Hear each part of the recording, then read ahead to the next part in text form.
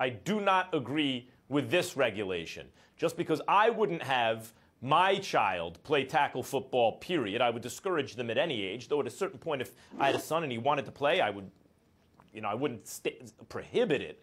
I don't like the idea of the government telling parents that because there is entailed some physical risk in this activity, you are not allowed to make that choice about your own child.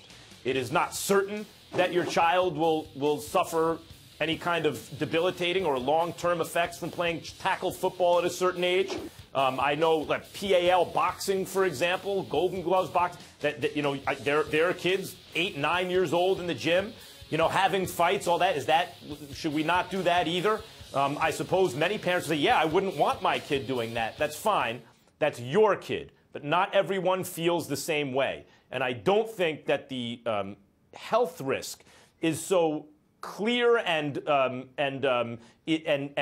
present in every case of every kid that plays tackle football that the government should be making that choice for parents.